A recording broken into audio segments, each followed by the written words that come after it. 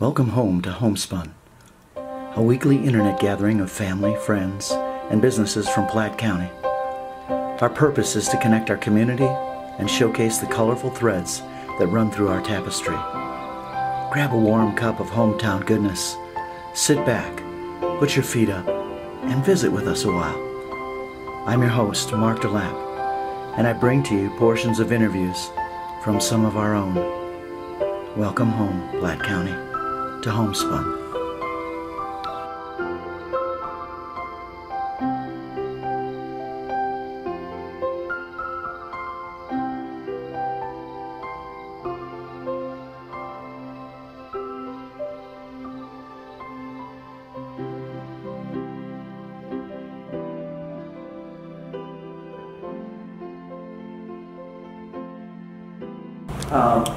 I'd like to welcome you both to Homespun today.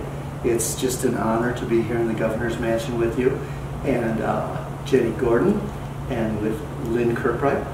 And Jennie, why don't you tell me what you do here? Well, I would be happy to, and thank you so much for coming today. So I'm the First Lady, and the First Lady has an initiative, and my initiative is a Wyoming Hunger Initiative. And so what we're working on is really not reinventing the wheel. We want to work with all the people who are already working in this area on the ground. And Lynn has been on our board from the start. She's been a great asset and a wonderful person. She is our treasurer, so we're glad to have her. And so you're kind of heading up this hunger initiative, correct? Mm-hmm. And Lynn, give me a little bit of a background of, I know that you were heavily involved in politics for years out of the Chugwater area. And this last year you kind of got a vacation. And you've taken a vacation from politics for a little bit, although not really. So tell me a little bit about what Lynn Kirkbride's going to do right now. Well, yeah, Dan didn't get reelected, but I was part of the spouses group. In fact, I ran the legislative spouses group for several years, and every other year during the session we would have luncheon to raise money for the First Lady's initiative, whatever that was. So when Jennie became the First Lady, we were like, we're going to do an initiative, and Jennie was like, I want to do it around childhood hunger and food insecurity for children in Wyoming. I saw that as a part, if I'm not saying this right, as part of your campaign, you really realized that this was a real issue in Wyoming. And at that point, I think it was 1 in 5 children were food insecure. 1 in 6. Now it is 1 in. Now it's 1 in 5. Oh, that's good. So anyway, that was a big thing, and I was like, okay, the spouses are going to take this on, and we were amazingly successful with the help of some of the lobbyists and some other people in raising $16,000 for the initiative right at the beginning. And I was like, I'm about this, Jennie, let's go for it. And then I really like being involved in things that actually do something and have some traction. And I knew from knowing Jennie and from seeing what she was doing that this was going to be a big deal and it was going to make a real impact and a difference. So I was fortunate enough to be asked to be on the board and have been able to continue it. I'm actually the secretary, but that's okay. Oh, I'm sorry. That's all right. I don't handle You're money. Good with money. But anyway, we've been doing that, and I cannot believe all the things Jennie has been able to prop up, and Trista and the rest of the team, and then the board in 1 year. I mean, it's just been amazing. So you can ask Jennie a little bit more about That's awesome. I'm going to back up a little bit, Jennie. Where were you born and raised? So I was born and raised in Omaha, Nebraska. My dad was in the Air Force, and I was born at Offutt. But Dad had been stationed in Wyoming in the 50s, in Casper and Buffalo. Okay. And so we came every year for vacation. When I have 9 brothers and sisters, so when you have a big family, you can take your family on vacation if you go camping for a month, and provided you move every 2 weeks from your camp spot. So we spent every summer in the Bighorns, and my dad retired here, and I came for 1 summer. I said I'll stay 1 summer, and that was 41 years ago. And you've been here ever since? Ever since. I came from National Geographic, and when I came out here, one of the things that just really appealed to me was coming back to Wyoming after I'd been here on a college trip. And there's something about living up here in the mountains that's just absolutely pristine and pure and beautiful. And I know that we've gone through and weathered the storms of COVID like everybody else, but I don't think Wyoming has battled as much as anybody else. I mean, I think that we naturally, they say social distance, and because we just don't have that many people here. What is it? Where did you go to college, Jennie? I went to the University of Wyoming. Okay. So when you live in Nebraska, you got to get out of Nebraska. Sure, sure. I lived and worked in Sioux Center, which was about an hour north of that, in Iowa. I was a managing editor for a newspaper up there. And Lynn, where did you go to college? I went 3 places, but I ended up graduating from what's now called Trinity International University in Illinois, just north of Chicago. I was not from this area, so I grew up in Wisconsin, and then came here later. Well, we know that. We know that. I know you and I both were in the same conference. Yeah. You went to Brookfield East, and I went to Menomonee Falls East, and we probably sat in the same gym. We talked about that, and then you went to my alma mater the first year. You went to University of Wisconsin at Eau Claire. I did. Which is where I graduated from. Yeah. And then I went on to get my master's out of Trinity. And so it's kind of like, I don't know who's been following who around here, but I ended up coming to Wyoming and finding a lot of eyes on him before I saw him last summer. So a lot of badgers here. So it's been interesting, and we have covered your story before, Lynn, you and Dan. Yeah, I have to do that. It's been a beautiful, it was a beautiful love story and a beautiful story of you guys in politics. As far as you, Jennie, after college, where did you meet Mark? I met him up north of Buffalo at the ski place, the cross-country ski place. He had his girls, and I was up there with a friend, and his daughter was my friend's, she was her teacher. And so we took her in to get her warm in the lodge, and Mark came to pick her up, and we'd ordered lunch. And I said, "Have a seat, Betty." And a lot of people don't know, but Mark's first wife died. Yes, she was killed in 93. It's funny because Lynn's first husband died. It's kind of fun how God in His infinite wisdom puts people together that have been broken by life. So when you saw Mark and you picked up his daughter, was it love at first sight?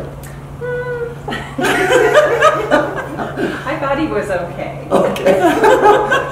It took a couple years to reconnect and to start, dating and get married. But yes. So did you ask him out first, or did he ask you? I did ask him out at first. That's what I heard. A little bit of a rumor about that. Yeah. So he, I was actually married when I first met him. So that's why that happened. And he came in. I'm a med tech, so I was working at the hospital, and his foreign exchange student was sick, and she came to get her blood drawn. And after lunch, I said, "That's that guy that I met, and he sure was nice. I really liked him, and now I'm free." So I did call him up, and I asked him on a date. You did? Yeah, to go skiing. That was at the same place. You knew he liked that. For those of you watching, that was before HIPAA laws. That part is true. Yeah. So then Mark started to run for office? He ran for Congress in 2008. He was unsuccessful. He ran against Cynthia Lummis. Okay. And then he didn't run again he got on the Federal Reserve, which is obviously nonpartisan. Sure. And then when in 2012, when our treasurer of Wyoming passed away, Joe Meyer, Mark put his name in for that position. Him and Joe were good friends, and so Mark was successful, and after that he ran again for treasurer and then for governor. And when he was running for governor, what kind of pressure is that on you as a wife?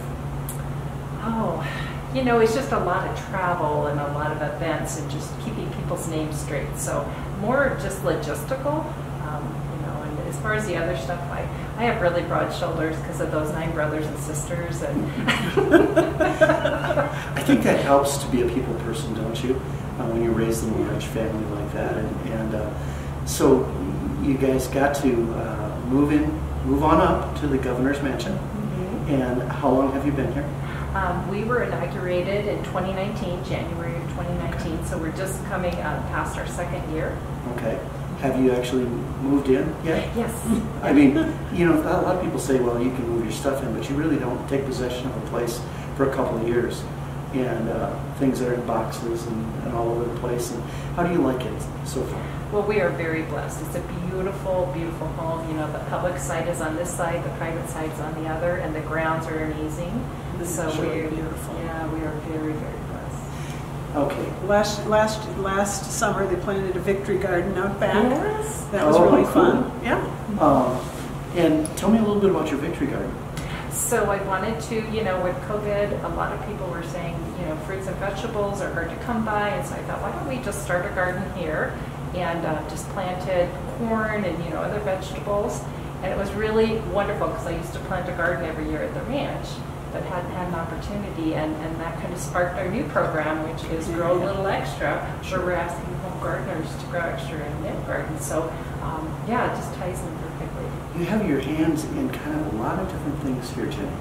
I'm part of the Wyoming Food Coalition, and we had on a previous episode of Homespun, we had Barbara Esco and her husband, who was a Vista for them, and they're doing great things. I mean, from a little grassroots movement, they are starting to make some major waves about pulling people together here in Wyoming and keeping our Wyoming dollars here in Wyoming, going right from farm to fork here in the state. What's your involvement with that, with the Wyoming Food Coalition and what they're doing?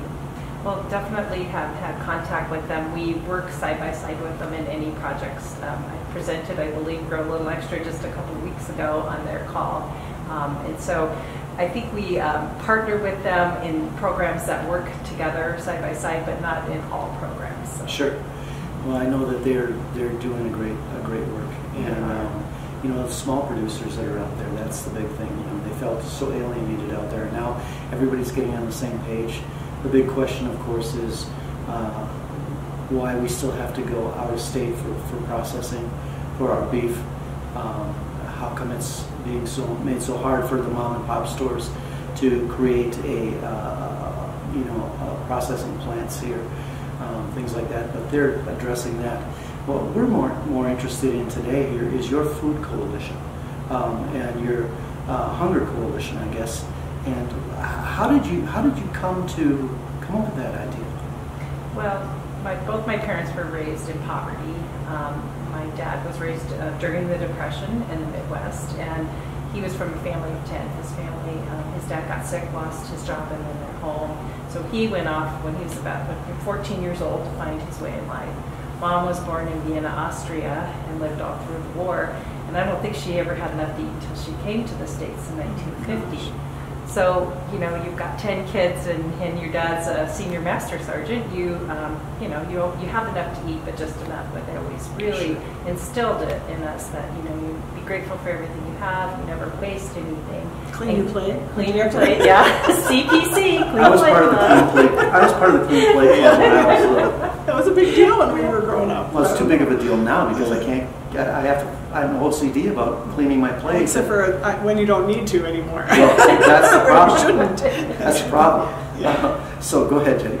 So, and just to give back if you can. And so, you know, I've always had that in the back of my mind. And when you're running for office, everyone says, what is your initiative going to be? And I thought, I want to work on hunger and specifically childhood hunger. And then Trista Ostrom, who works in my office, is just a go-getter, and together we just said, let's do a Wyoming solution to this Wyoming challenge, and let's always make sure we don't reinvent the wheel. We work within the organizations on the ground, support them, raise awareness, do best practices, and I think that's what makes it work, is every community is doing this already, but how do we help? Right, and I know you came to Wheatland for the Book and Bite, which is a great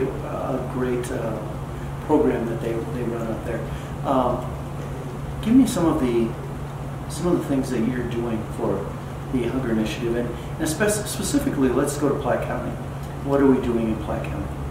Sure. Well, we've done some grants. They would be pantry refurbishment. That's not the right word. Replenishment. Thank you. It's like there's a word there. So we've worked with both the Guernsey, the backpack program as well as the pantry there. And then with the church, and the name escapes me, and I should have looked it up, in Wheatland, and then Sure. we try to make sure a percentage per population money goes to every county.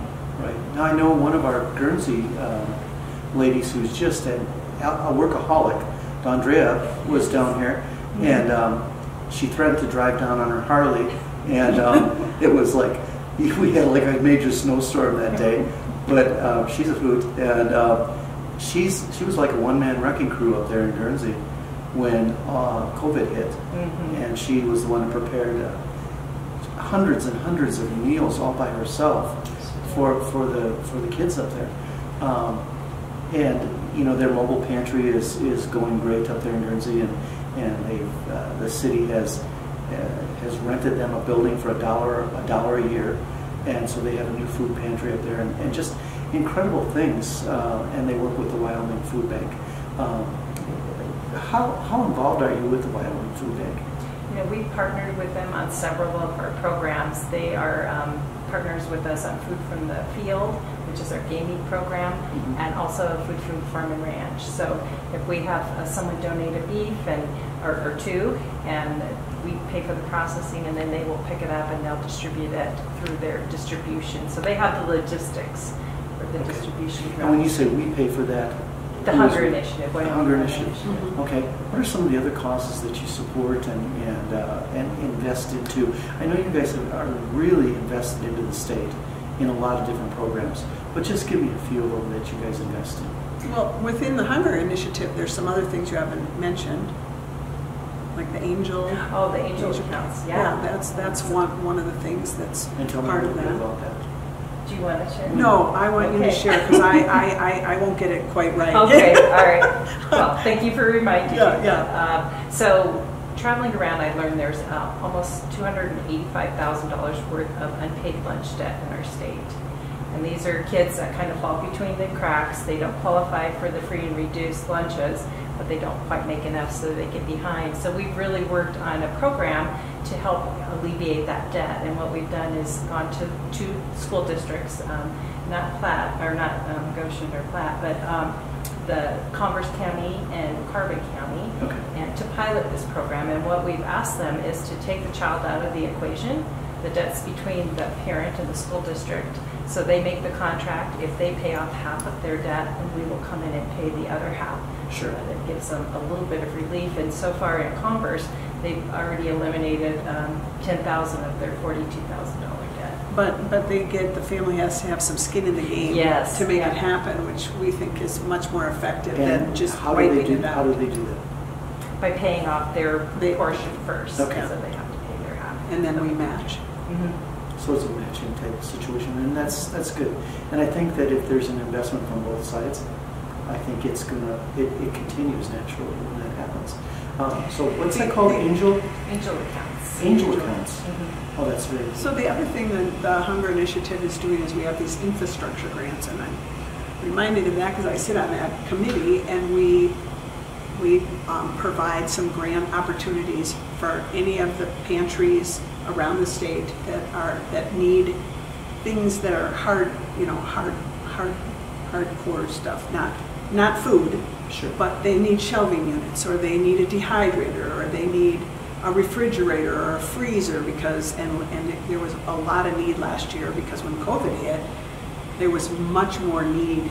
These programs were just really being leaned on heavily. Right. And so they could get food, like from Food Bank of the Rockies or whatever, they get food or have donations, and they didn't have any place to put it, any place to store it. And so we had these little mini grants, and they're open to anybody throughout the state. And I think Platte County got 1 or 2. Yeah, and I should have. Trista was there. I would ask her. We could ask her. I know Douglas got several because they were in our district as part of our district. So they were really helpful. We've had some really positive stories that have come out of it, and I think it really helped these pantries. Some of them, like, they didn't even have a computer so that they could keep their books in any kind of order, and so they'd get donations, and then if you donate to something, people want to a receipt, and they want to know if it's really going to where they said it was going to, and all those kind of things. So little things like that, which maybe don't sound like they're not as sexy as giving away the food, but they support those programs and really help them. Right, and I think that's really needed because there's a lot of people with a passion to help people, but no education in business. Right. And everything has got to run above board in everything that we do. So you guys are kind of helping organizations and people with that. What's the most, and I'm going to ask you first, Lynn, what's the most satisfying thing that you've seen working with the Food Hunger Initiative? Yeah, the Food Hunger Initiative. The most satisfying thing. I think that I think when we talked about how much money we raised in a year, $1.4 million in a year on a brand new program, I thought that was awesome. And that money it goes in, it goes out. It's not like a bunch of money that we're hanging on to. Sure. So it's impacting the communities in very tangible ways. I thought that was really satisfying. I don't know. So that's almost like an instant investment for you guys. It comes in and then it goes back out, correct? What's the biggest expense that you have, Jennie, with this? Well, we have a free bookkeeper. I do the books. Jennie's really good. We really don't have very much overhead, to be honest with you. Okay. I volunteer my time. Trista works in my office, and she does a lot of the work, but she is, she works in my office, so that we don't have to cover that. So most of our funds that come in, we try to get it right out. We don't take any administrative fees off the top. We want to make sure that people... We paid some money for some PR, yeah, and some videos, so we can promote the program, Sure. so people will know that it's there. But a lot of those people have volunteered portions of their salaries and stuff, or portions of what they would have normally charged. Sure. Now this program's only been going. It hasn't even been 2 years, has it? No, October of 2019 is when we launched. So it's going to be 2 years old. And has it been pretty successful in the almost 2 years that you've had it? I think so. We've distributed in the infrastructure grants over 110,000 already, and we have another cycle. It'll be another 50,000 that will go out in this grant cycle.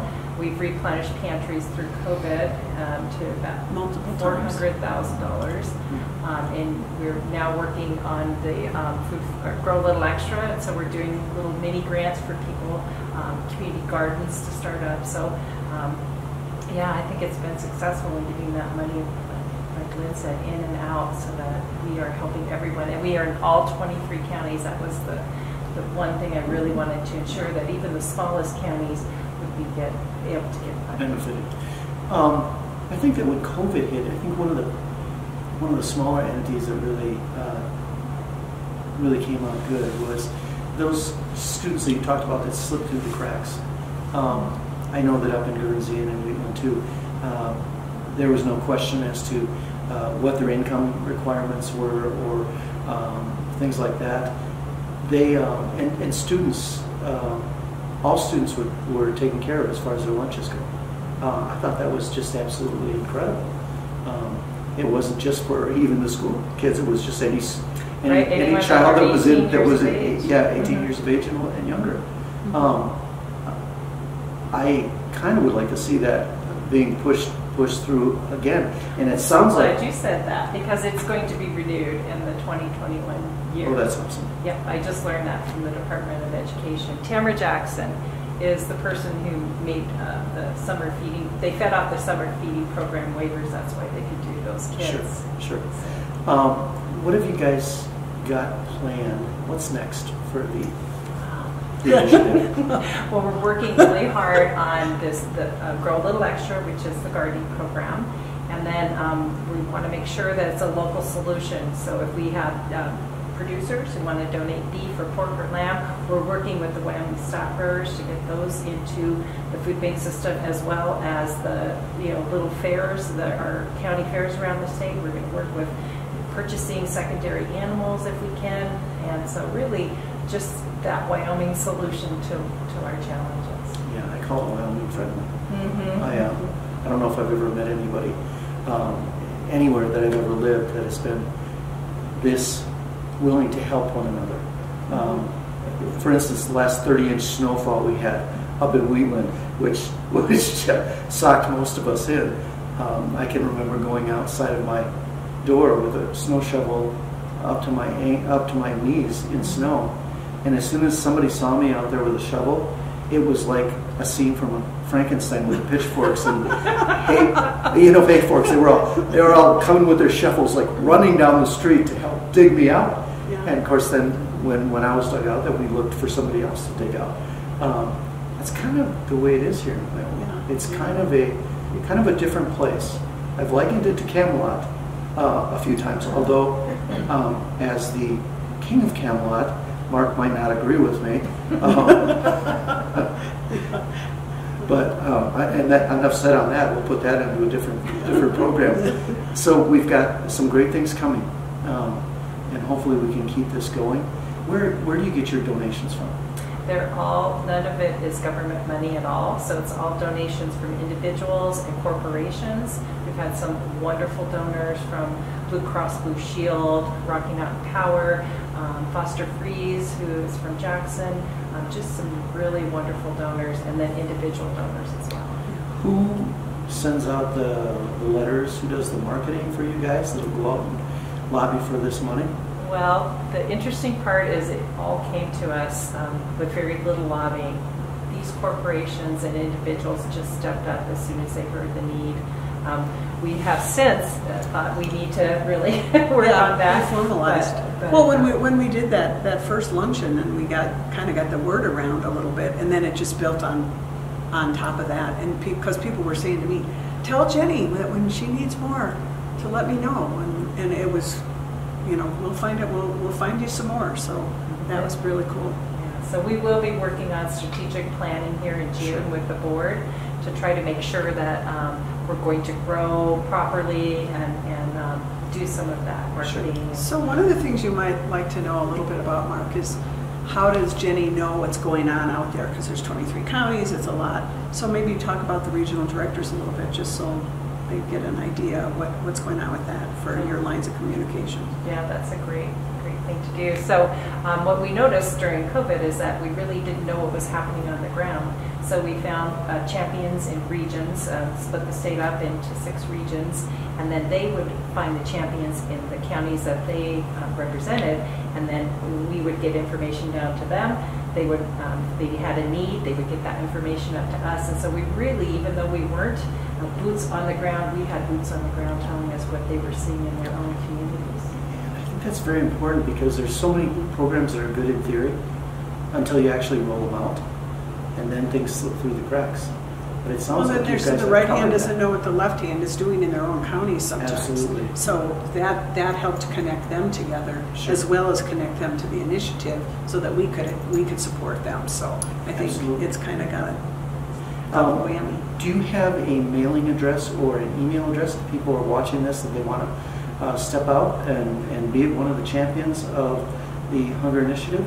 Sure. So I would first direct them to nohungerwyo.org, which is our webpage, and they can look at the programs, because we do, we'll collect donations from any of those funding programs or programs that they'd like to fund. They can also send it to 5001 Central Avenue here in Cheyenne, Sure. 82009. And email, I guess, would be firstlady at wyo.gov. Okay. And do you read all your own emails? I read if they come to mind. Okay. I was going to say, but you've got to Trista reads most of the other ones. Trista, come here, stand yeah, right here behind Trista, get over these here. chairs. So she's going to be shy. Just get on your knees right there between. Get on your knees right there. Right there you go. This is Trista and Ostrom. And Trista is kind of the glue that holds a lot of things together, isn't she? Absolutely. She's the one who puts the flesh on the bones. Yep, she makes the trains run on time, and she works tirelessly. She has hauled meat in her own car on her own time all over the state to Boys and Girls Clubs. She's just amazing, so thank you for all you do. And I hit meat sometimes with my car, with the deer and things. And then but with the new law, you can now pick it up. Thank you, Trista. Thanks, Trista. So, yeah, if people wanna be a part of this, it's very easy. And one of the things in Wyoming is very easy to help people, and we have a great need here. And so all you have to do, you don't really have to look around that hard to find something that you can plug into. And part of the investment that you have is going to yield such a great reward in your own life, in your own personal life, things like that. I found that. I think what a great state. What a great blessing it is to live here. You know, a couple weeks ago I was up in the mountains talking to mule deer and changing lenses, and they're fearless up there. And here I am on a Wednesday afternoon sitting in the governor's mansion. Yeah. And so it's just absolutely incredible to be here. Can I have Jennie talk a little bit about food insecurity in Wyoming, just in the sense that I don't always think people really think it's an issue. Sure. You know, you don't see it. It doesn't touch you. You know, you think everybody's okay, but I mean, just talk a little bit about that, Jennie, because. Sure. Yeah, I wasn't aware for a long time as well. I mean, I lived in this state. I didn't see it. The first time I shopped up in Sheridan, Wyoming, and I ran into a friend who had cereals and fruits. I asked her what she was doing. She only had 3 kids, and she said, "I do the Friday food bag program." And I said, "Oh, well, how many kids are you feeding in Sheridan County, pretty affluent county?" And she said 500 a week. They're doing about 1,000 a week here in Laramie County. They're doing 1,200 up in Natrona County, and about that many in Gillette. So there really is a lot of need. You know, 1 in 5 kids now. It was 1 in 6. It's actually worse now. Yeah. Through COVID. So, you know, I know they had a mobile food pantry in Cody, and 600 cars showed up to receive those boxes of food. And so I think that we're all just one emergency away from being in need, but COVID has really just put that spotlight and made us all realize it's your neighbor, it's your friend, it's your cousin. So. And it's not just in the cities, right, Jennie? No, rural communities. I've been up in Weston County and Crook County, and there's a huge need up there, you know, as unemployment hits and the oil patches slow down. There are more and more folks that are trying to hang on, and you can get away with, you want to keep your house and your car. That's the only way you're going to keep, you know, looking for jobs. But you can cut back on your food a little bit. You can cut back on other things, and so, you know, that's what we really want to do is help augment those people who are trying to cut back to keep their home and their car. And I think part of Wyoming, even though we're very good at helping our neighbors in a lot of ways, we're also very independent.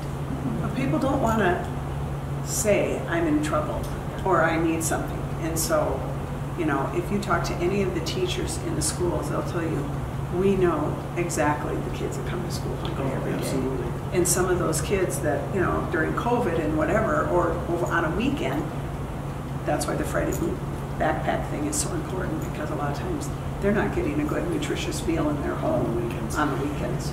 Absolutely, and I think, like I said, part of it is, well, you know, I'm going to go there.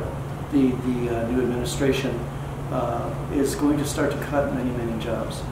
I look at BNSF Railroad losing 92 jobs up in Guernsey, and there's a trickle down there. Okay, so then people have to move. School system starts losing people. The local stores start losing people. Things like that. And as they continue to cut jobs here in Wyoming, we're going to see a lot more of people that were in a good place that are no longer in a good place, and especially those are the ones that are not going to say, I need help. But really, they need to, because there's help available. Correct?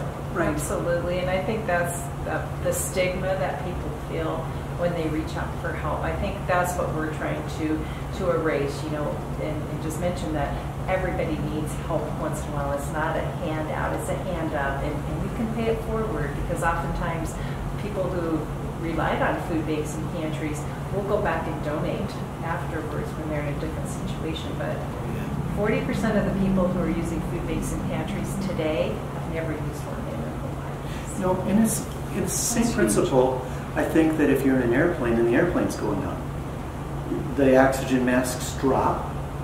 You don't say, oh no, that's okay, I don't need any oxygen. for you to be effective to help somebody else, you have to put the oxygen mask on. You know, for your family to be effective, you have to be healthy. And you have to be strong enough to go out and help somebody else. So, you know, sometimes it's time to take the Superman capes off and put the oxygen masks on and get out there and realize that, you know, self-preservation first is going to enable you to go out and help people that are. And if anybody's watching and you want to know, because you might need a little help, and it's okay for you to need a little help, we all need a little help, you can go to our website and you can look and you can see in your community where there's help available. There's phone numbers there, there's contact information there, and you know, just call.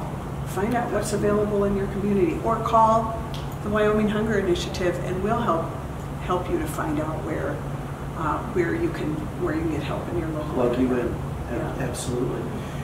Well, it has been absolutely wonderful with you two ladies today. I'm humbled to be in the presence of greatness here. I don't know about because greatness, I know you have great husbands, and as I have witnessed firsthand, you know, a great husband is only as great as the one that's driving him from behind. And I know we've got two women here that not only love their husbands, but are driving them to greatness. And so we thank you guys here in the state of Wyoming. And thank you for tuning in to Homespun today.